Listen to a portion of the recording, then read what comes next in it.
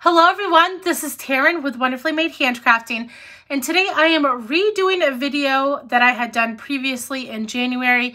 Unfortunately, one of my videos somehow got deleted off of YouTube, and it was one that, a lot of people were asking for, which is dyeing papers with distress reinkers and getting cool marks on them with a vinyl tablecloth.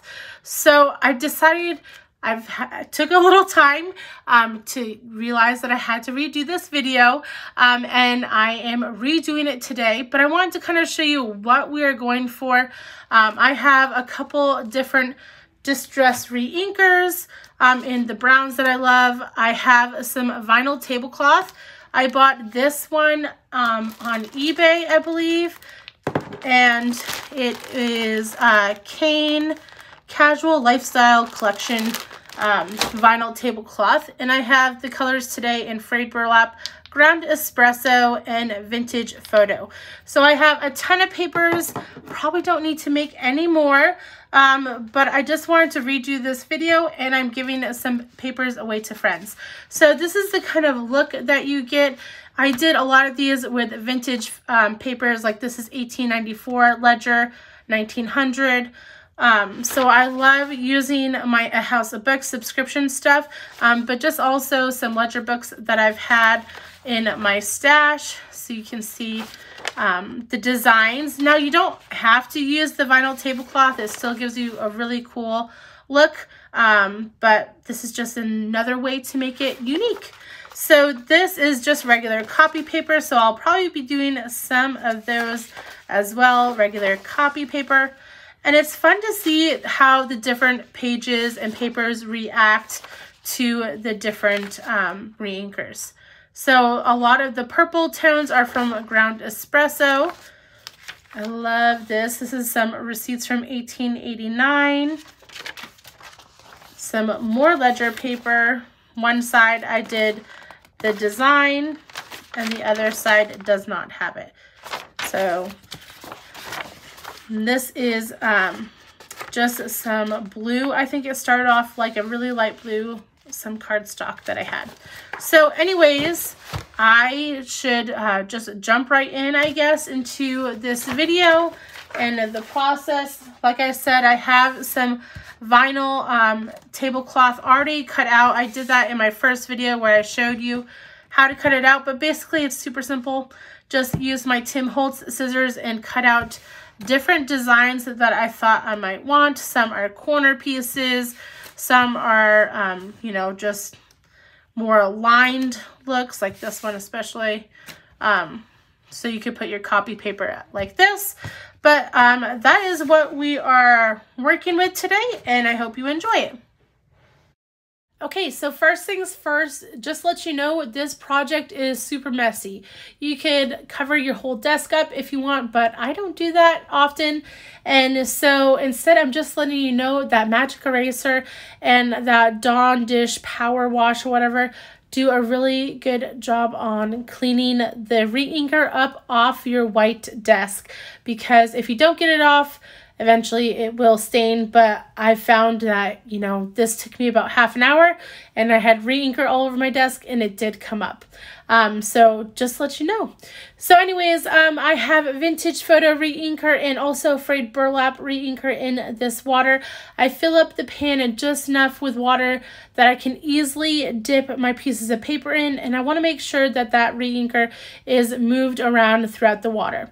I did have some letters here for my A House of Books subscription, and the paper was super fragile, so they kind of broke apart, but no big deal because I use little pieces of paper all the time throughout my Bible journaling and junk journaling, so it doesn't bother me if they rip apart a little bit. So for every one of these pieces of paper, I'm just making sure to dip them in really well, get them nice and drenched in that liquid.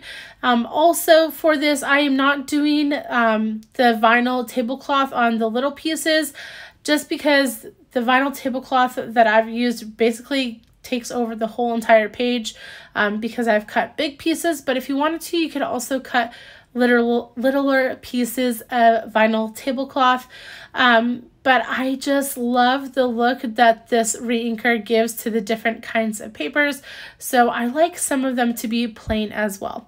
But here's my first one that I'm going to use that vinyl tablecloth on. This is a paper of some kind of railroad information that I got in my previous subscription from A House of Books. So I'm using that with some of that vinyl tablecloth, and I am adding a little bit more ink with my hands into the cracks of that. So hopefully it'll kind of seep into that paper and soak in there while I wait.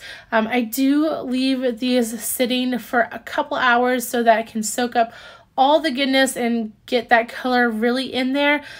So make sure you have like a butcher pan like I have right here, or you could even use like a cookie baking sheet. That might work. But these butcher pans are so useful for so many things in the craft arena, so they are a good thing to pick up. So this is just regular old copy paper right here, and it gives the best impression, honestly, for these vinyl tablecloths, and it makes them look really cool. So, you know, I know it's super cheap paper and you think, oh, it's not going to be that cool, but it really is. So try that out as well. I have some ledger paper here. I have 3 books of ledgers that I love using all the papers. See, I'm trying to wipe up some re-inker right there. But anyways, sometimes I use the papers that have the writing on them, and sometimes I just use the plain ones. Today I'm just using the regular old plain ones, but that's good too because it's a different way where you can use those empty sheets in your ledger books.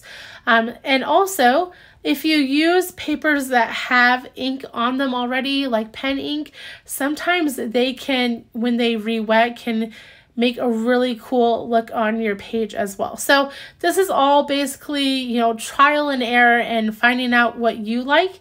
And honestly, a lot of times these come out differently, just piece by piece. Some of them will have more tones of purple, blue, or yellow, and I just love the differentiation of all these papers. So right here, I'm adding in a little bit of ground espresso re-inker. I want to make a darker color now, and it will seep into some of the layers on the bottom, but most of them will keep the color. But I'm okay if it seeps in because whatever happens, happens. And I just love all the different ways that you can create with these papers. So here is just some regular copy paper, and you may be thinking, wow, that's kind of boring, because that's what I thought too the first time I did it. Like, why would I use copy paper? But the copy paper comes out beautifully with this vinyl lace. It just has the most gorgeous look. So, you know, just try all the papers that you have because you never know what you may find. So as I finish this up and show you my results, I did want to make mention again that I do leave these papers in the butcher pan for at least a number of hours, if not overnight. I have had no issue with the paper breaking down or anything in my own experience. But what I do to dry them is I take them one by one and heat set them and dry them completely with my heat tool, or as completely as possible. And then I will lay them all down on a plastic tablecloth on the ground underneath the fan and let them dry fully so that they're nice and crinkly. And that is how I finished this project up, and these are my results. If you've enjoyed this video, please like and subscribe to my channel. You can also follow me over on Instagram at Wonderfully Made Handcrafting. I'll try to leave the link to the products I used down below in the description, and I hope you have a wonderful day, guys. Bye.